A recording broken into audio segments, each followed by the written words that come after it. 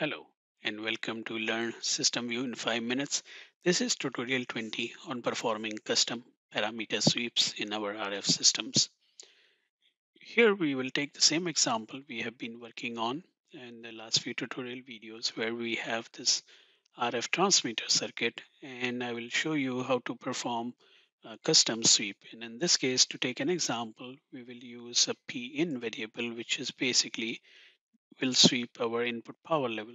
So we declare a P-in variable under equation page, and we use a function called tune as described in one of the earlier videos, and we initialize with a value which is minus 30.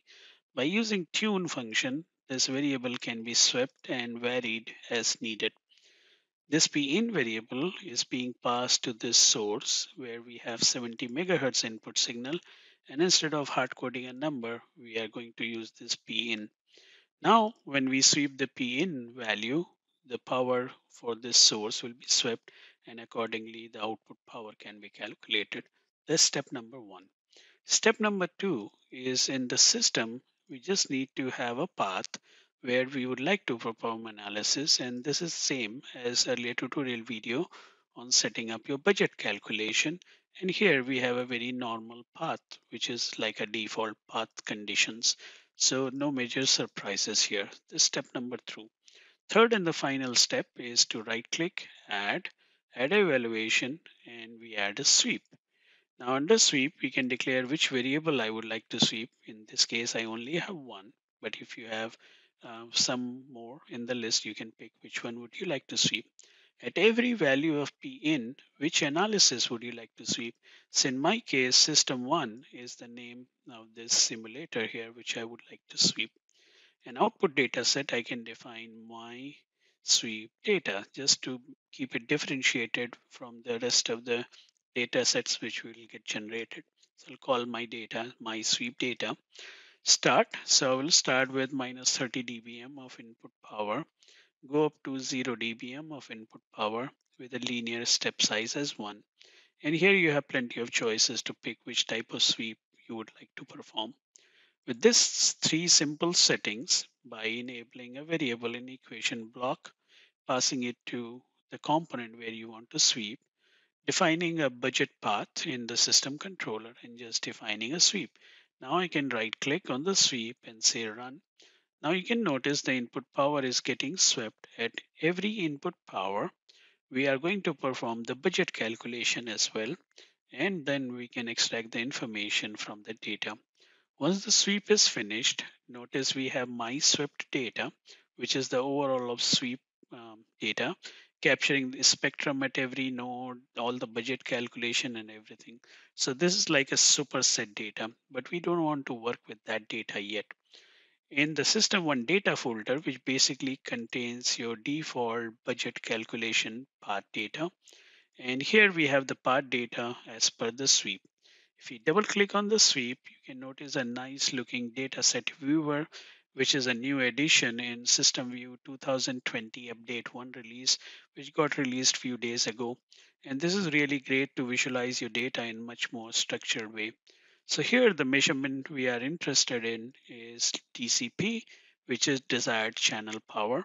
And once we click on that measurement, you can notice all the node names where our path is getting calculated, or the budget path is getting calculated.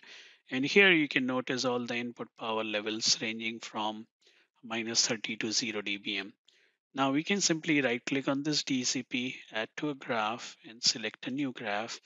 And notice your system budget path and one trace belonging to each of the input power sweep condition which we want to perform. Now we can extract data at every node we want to do, but here our objective is to look at the output power, which is basically this node 3. So we can do a very simple post processing. Double click on the graph and notice you have a variable here which is plotting DCP. And the function we can use here to extract any data from the overall swept data is extract swept data.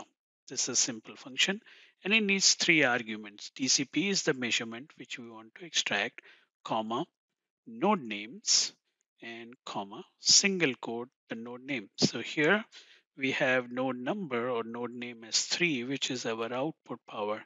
So very simple syntax to remember. Once you click OK, we have input versus output power curve for our system very easily. So it's very easy to perform and it's very universal. You could do any kind of analysis.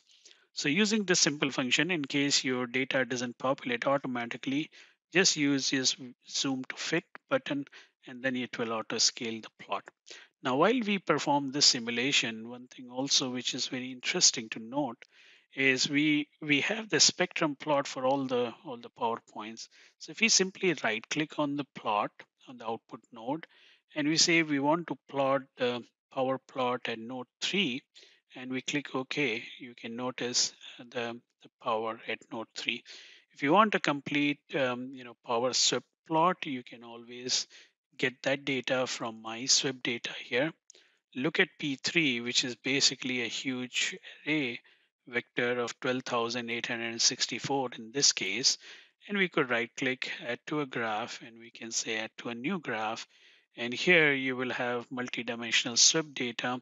You can see, the arrows or the dots, one plot representing each of the power sweep point.